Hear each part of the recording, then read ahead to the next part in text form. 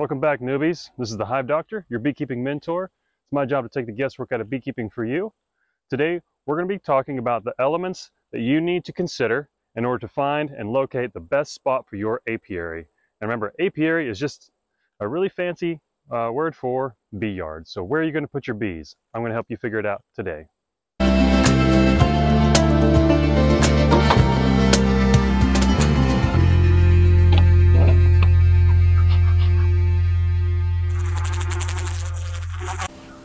In this episode, we're going to go over the 4 elements that you need to consider when deciding where the best place is to put your bees. And that spot is called an apiary. I often just call it my bee yard. But the 4 elements, what those are, is foot traffic.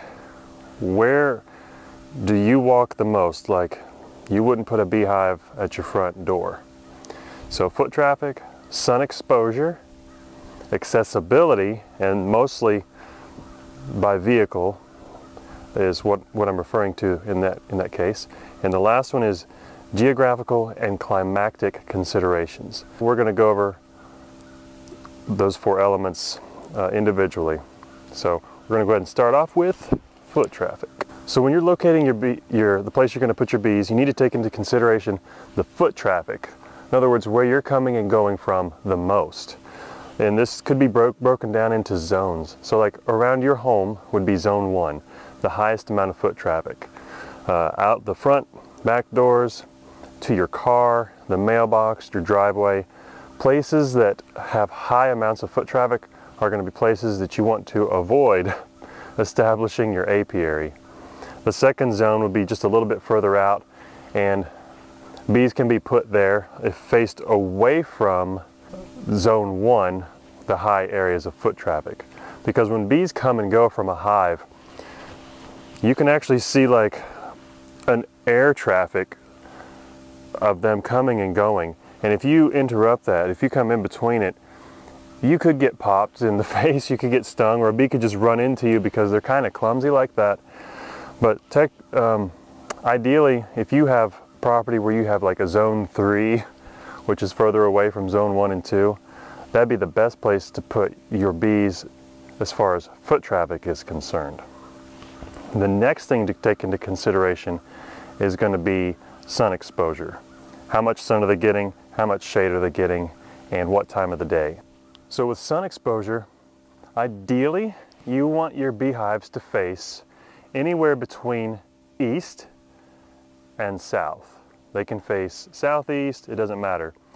And the reason for that is they get the early morning sun shining on the face of their boxes. And as you can see behind me, it's about 10 o'clock in the morning. There's sun on all of these hives. I can see bees already flying. They're busy, they're coming out. We're in the upper 50s right now. We're supposed to get into the 70s today. But their sun exposure is good. And right now the sun is over here. It will come up and set over there. So my bees will get sun the majority of the day. And although they are up against a tree line, there's a large oak. In the longest days of summer, they'll probably get some shade. And some shade is okay. If your bees could get sun during the morning and afternoon, and then for the rest of the day get some shade during the hotter part of the day, that would be super. But if you don't have something like that, full sun is not going to hurt them. I learned beekeeping in Florida, and we had hives out in the middle of a cow pasture that didn't have shade of any kind all day. And down there it is hot. And the bees, they did well. They fan their hive, bringing a circulation throughout to regulate the temperature. Another good reason why you want to consider good ventilation when you're choosing your beekeeping equipment to help your bees be able to regulate that in-hive temperature. One place you never want to put your bees is in 24/7 shade. In the woods, I've done that and it's horrible.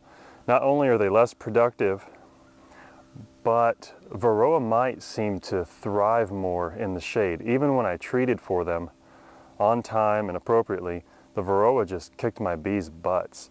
So don't ever put your bees in full shade if possible. If you're in an area where let's say maybe you're in a cabin up in the woods and your bees only get a few hours of sunlight during the high noon part of the day, then so be it. I mean, you've got to do the best you can, but the takeaway from this should be your bees need to ideally face away from your high foot traffic areas, and hopefully that is in the direction of south, anywhere between south and southeast. We're going to talk about accessibility. How easy is it to get to your apiary? When it comes to establishing your apiary, you want to make sure that accessibility is easy. Now, when you only have a few hives, the accessibility can be by foot. Like, you can be able to walk to it. You don't want to put it on a steep hill. That's going to be difficult. The thing you need to keep in mind is you're going to be harvesting honey eventually, and honey is heavy. So finding an area that is gentle, sloping, and level is going to be the best. A place that's steep is not going to be ideal because you're going to be carrying heavy things. If you're going to have a lot of hives, and in this case I'm going to call a lot 5 or more, you would really benefit from being able to access your apiary by vehicle, like being able to pull up with your truck or whatever, so that you can bring equipment in that you need instead of hiking it in, and so that you can take the honey harvest away without having to carry it. So accessibility is key when it comes to locating your apiary. Now, this apiary right here, it's in a cow pasture. I've got to come through a gate down there, but it's easily accessible. I can drive up in here with my truck or my car right up to the fence and do everything that I need. I can bring in equipment, I can take equipment out, I can load my truck with honey really easy. I can take part of that fence down and step over it if I need to. But getting in and out is easy here.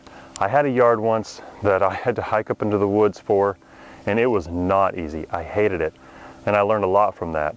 It was probably 100 yards up into the woods, and they made a lot of honey.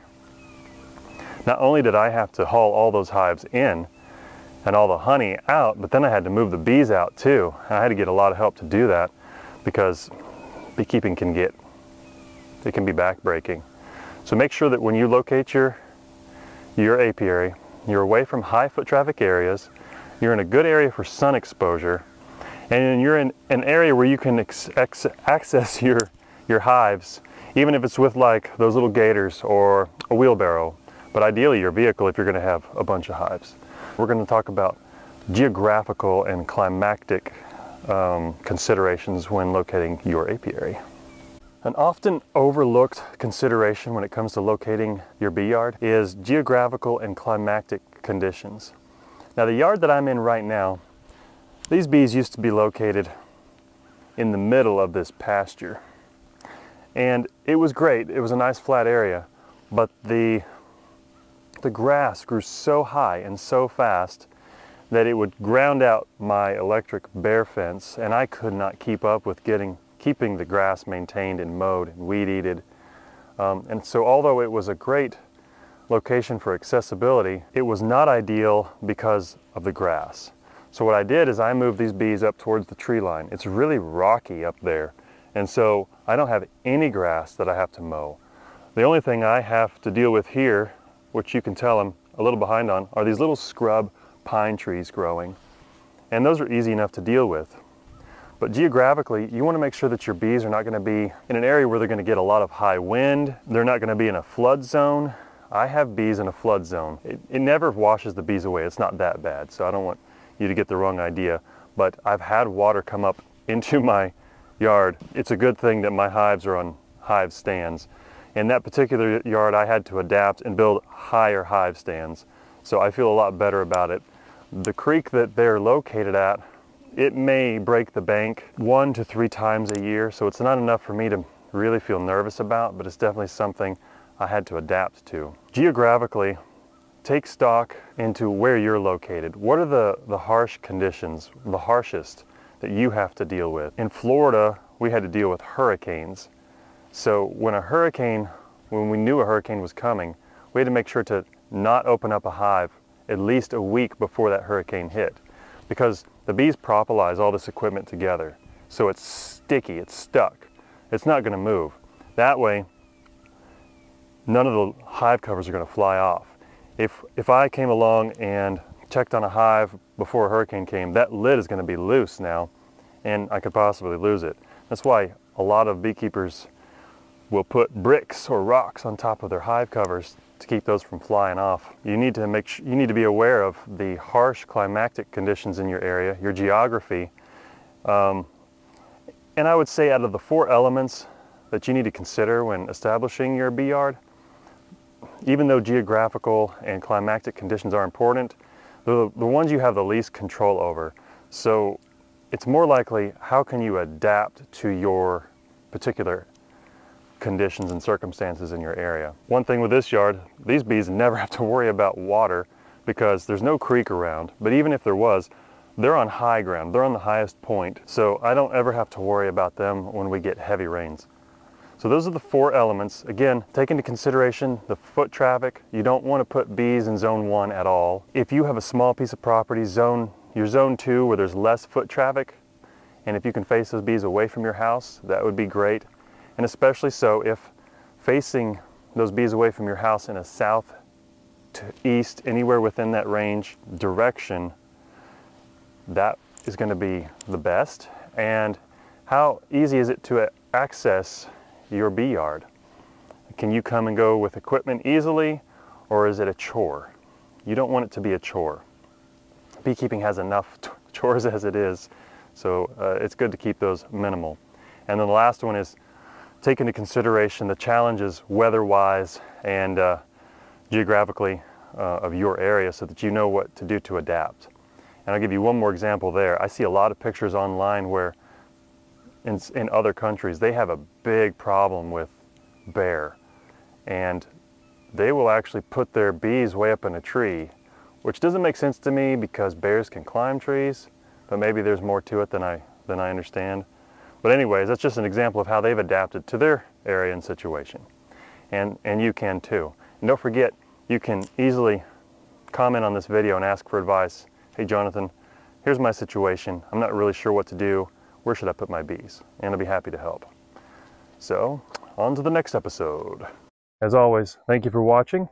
To my apprentices, don't forget to drop me one of these. Check the description and the links below for the tools and equipment and gear that I use. And don't forget to subscribe.